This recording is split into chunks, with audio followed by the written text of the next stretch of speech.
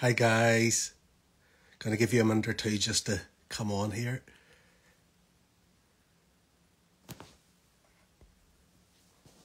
Tell me where you're from, where you're joining us from. Just gonna come on for a few minutes here, but I'm gonna give you just 2 minutes just to jump in here. Good to see you all. I disappear for 3 or 4 weeks and then suddenly I'm back with overload.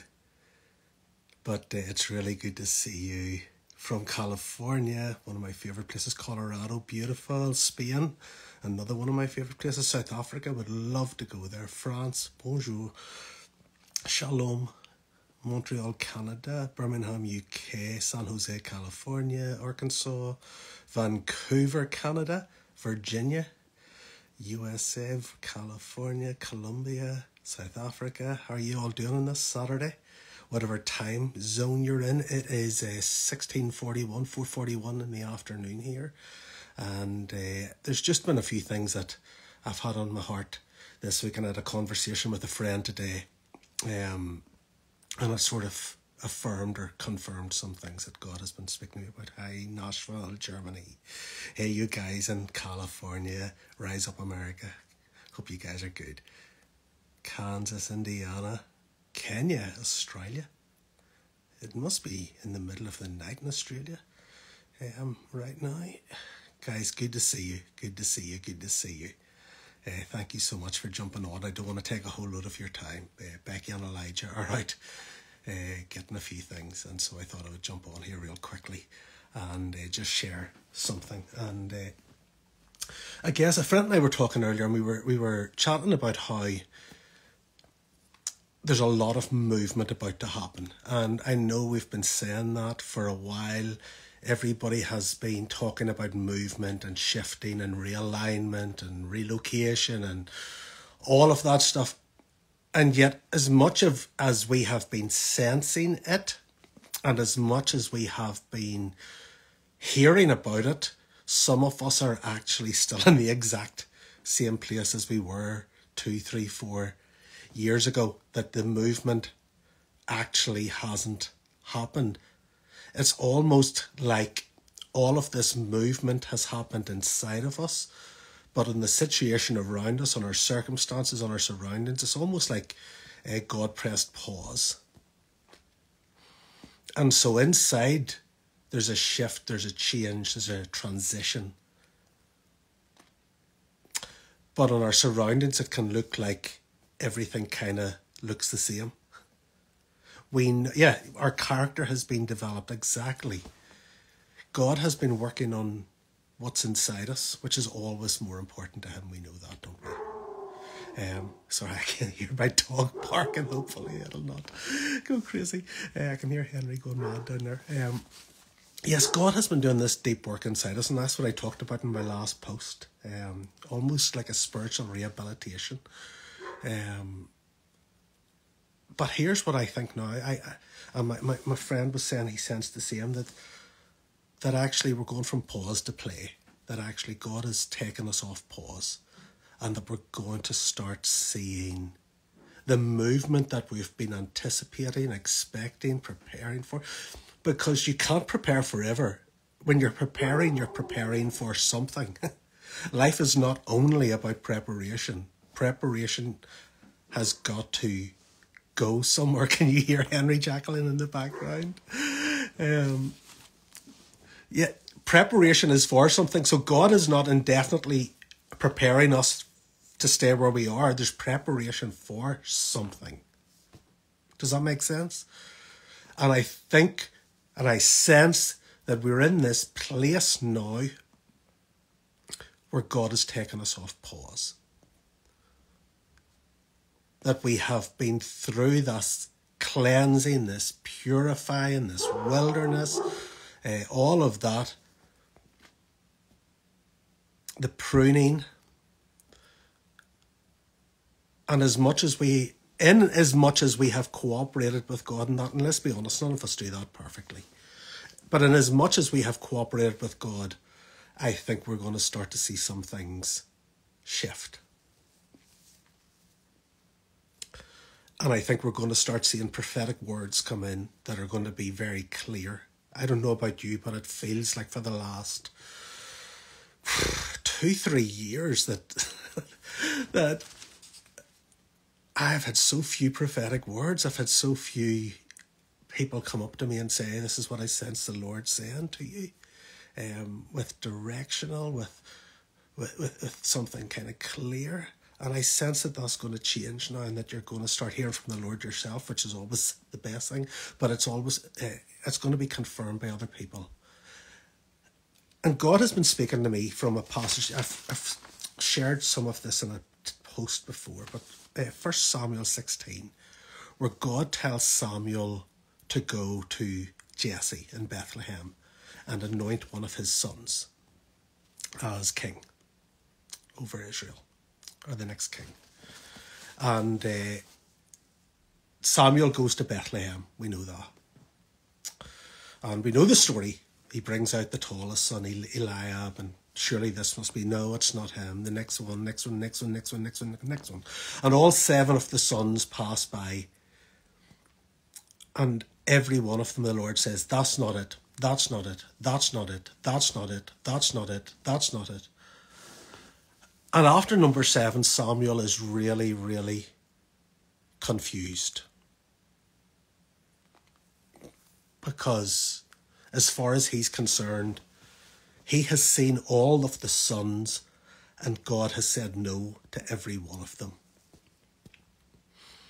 And here's what the word that the Lord keeps speaking to me is, you're not out of options. And some of you need to hear this right now. You're not out of options. Because when you've been on pause for a long time and nothing seems to be happening and nothing seems to be opening up and nothing seems to be changing and nothing seems to be shifting, and you're doing everything you know how to do and you're doing everything that you believe God wants you to do, and nothing is happening, and it's no, no, no, no, no, you can start to believe that you're out of options. And the thing was this: Samuel thought he was out of options. He just didn't realise that there was another option that God hadn't shown him yet. He just didn't realise that there was another son out in the field. There was another option that God hadn't shown him yet. And you know,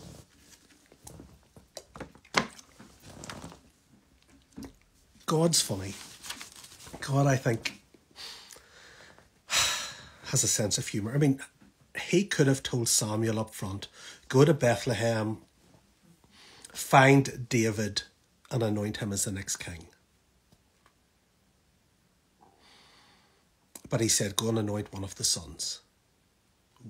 He gave, and this is important actually for some of us, he gave Samuel enough information to get him to the next place. And once he got there,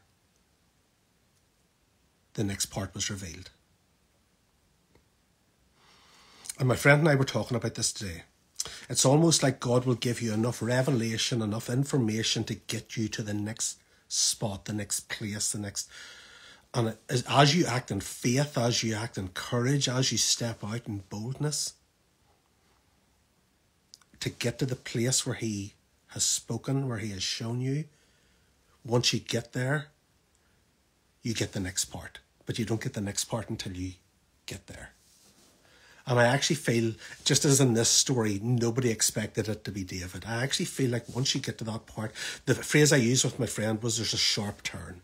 There's an unexpected twist to the story almost. And I feel that for a lot of us at the minute, that as we step out in faith, God is going to surprise us with some of the things he's going to do in our lives. That God is wanting to see, will you move with the revelation you have? Will you move with what he has shown you, with what he has told you? And as you go in obedience, as you step out in faith, as you courageously leave some things behind, even some people behind, and step into the next stage that he has shown you, even though it's indistinct, even though it's not fully clear, as you will do that, he will show you. Plot twist, I see that. Exactly. That's exactly what I'm sensing. A plot twist, a sharp turn, something from left field in a good way that you're not expecting. that as you go with what he has shown you, go with what he has shown you, he will show you the next part. But I think for many people it will be a sharp turn. It's a bit annoying, I guess it is. I think for Samuel it was a bit annoying. He's standing there, he's travelled, he's had to make up a story as to why he's in Bethlehem so that Saul doesn't hear about it. And he's gone through these 7 sons and God has said, no, the oil won't flow. The oil won't flow over any of them. And he said, and he says to Jesse, is this them all? Because right now I'm out of options. Is this them all? And almost as a throwaway comment, Jesse says, well, there's the little guy out in the field, but nobody really cares about him. He's not important. He's insignificant. That's why he wasn't brought into the dinner here. That's why he's not invited to the feast. And here's what I love. Listen to this. This is good. This is good. This is good. Where's the verse? Yes, Samuel said, send for him. We will not sit down until he arrives. Send for him. We will not sit down until he arrives. And here's what I felt the Lord say. Wait for David. Wait for David. Wait for the one who's anointed. Wait for the one that I have called. Wait for the open door that I bring before you. Wait for the opportunity that I have for you. Because by the time he had gone through the 7 sons, I'm sure the temptation would have been just to spill the oil on one of them. Just to get the whole thing done with. And yet he says, no, we're going to wait on David. We're not going to sit down until the boy arrives from the field. And I want to say to some of you, wait for David. Whatever that means for you, wait for God's best. Don't settle for less than God's best. Even though it looks like you're out of options, even though doors seem to be closing, even though nothing seems to be happening, don't settle for one of the other 7 sons. Wait for David. Don't settle for less than God's best. Don't settle for less than God's best for you. And for some of you, I know that's hard. Particularly in the area of relationships, in the area of jobs, I know that's hard. But can I encourage you, please do not settle for less than God has prepared for you. We will not sit down. In other words, nothing happens until he arrives. Nothing happens until David arrives. And David walks in and immediately, that's it. That's the one. Anoint him. Anoint him. And the oil starts to flow. And nobody saw that coming. You know who least saw it coming? David. David, who was just out in the field with the sheep and his harp, singing songs to the Lord. But he had found favour in the field, in the place of obscurity, in the wilderness, in the place where he felt like an outsider.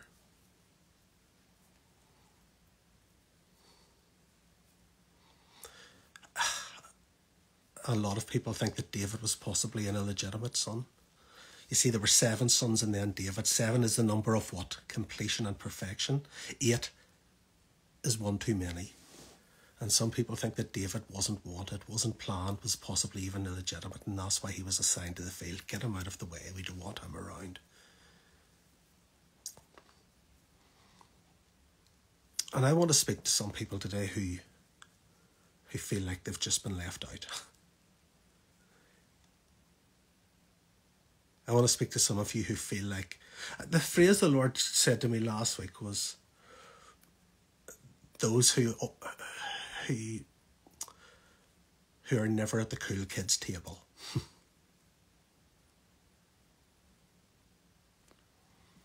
Those who look at other people, other ministries, other people in church and work, and you always feel, I'm the outsider. That's how David felt.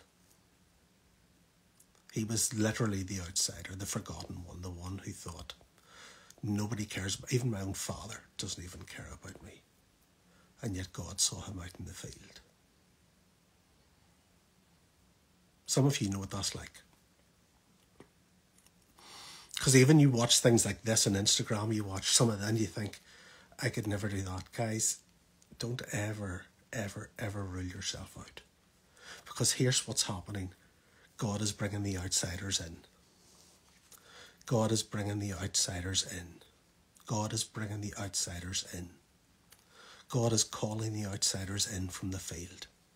The people who have been prepared in obscurity in the wilderness. The people who feel like they don't fit, the misfits.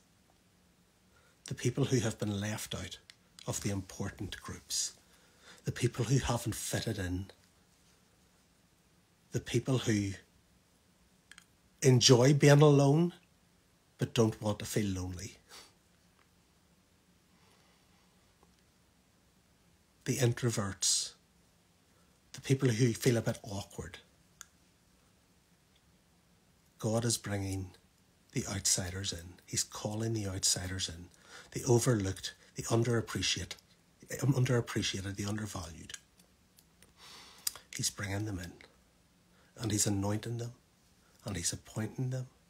And he's placing them in places and positions that they would never have imagined, anticipated, or expected. And I really do. I want to speak to those people who this last season particularly has been a lonely season. It feels like nobody's calling, nobody's texting, nobody's really interested in what you're doing. Those people who feel overlooked, undervalued, underappreciated, rejected. They're the ones that God's calling in from the field. And your place of isolation, and I've said this before, it has felt like isolation, but it has been incubation. God has been birthing something. God has been preparing something. God has been gestating something inside you. And it's hard. It's hard at times.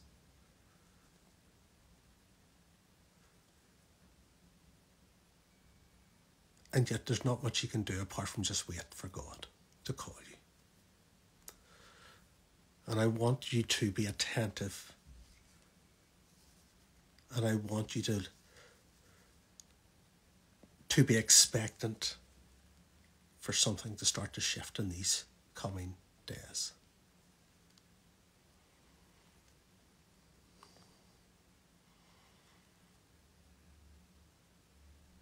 I'm just reading your comments here.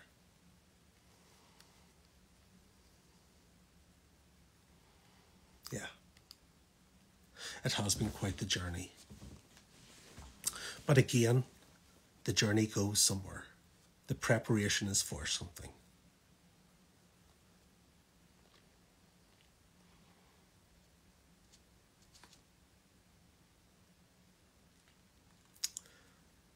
Guys, you're not out of options. Samuel thought he was out of options, but there were options that he just hadn't seen yet. And God has options for you that you haven't seen yet. Sometimes when you've been waiting for so long for a shift to change, you actually just start to think it's not going to happen. I want to say to you, God has options that you haven't seen yet. Wait for David. God is bringing the outsiders in from the field.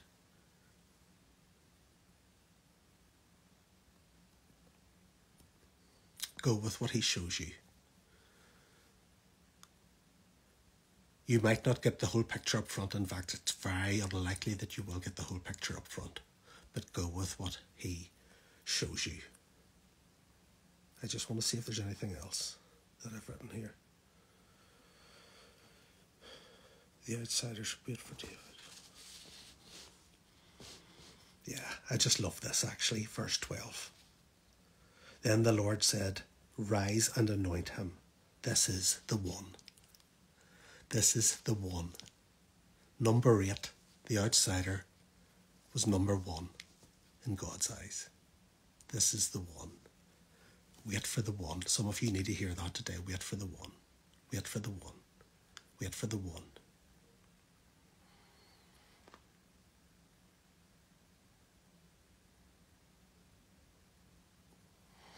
Guys, I want to go off here, but just is there anything? I'm reading your comments. That's the great thing about these lives, is I can interact with you instead of just posting things. Rise and anoint him. This is the one. Rise and anoint him. This is the one.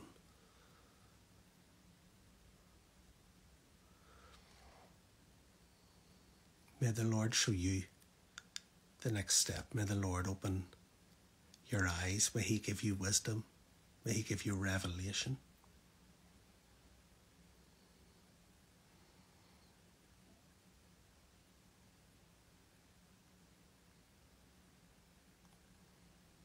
I speak favour over you in the field.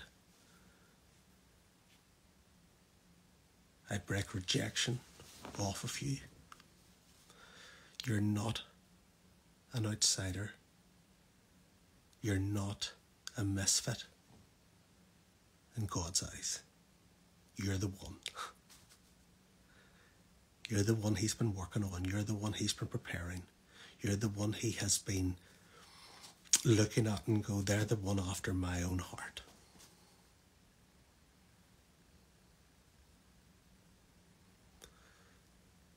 And for those of you who have been struggling with loneliness and isolation, I pray that God would bring around you, and I think he's going to do this, your tribe, the people who get you. And there's not going to be a ton of them, but he's going to bring around you people who just get you. People that you can relax with, be yourself with, people that you can open your heart to.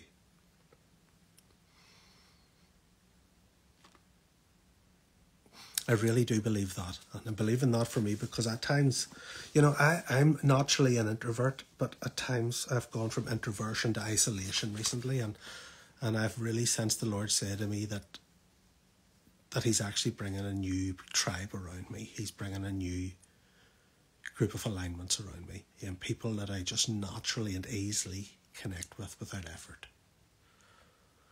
And I believe in that for you.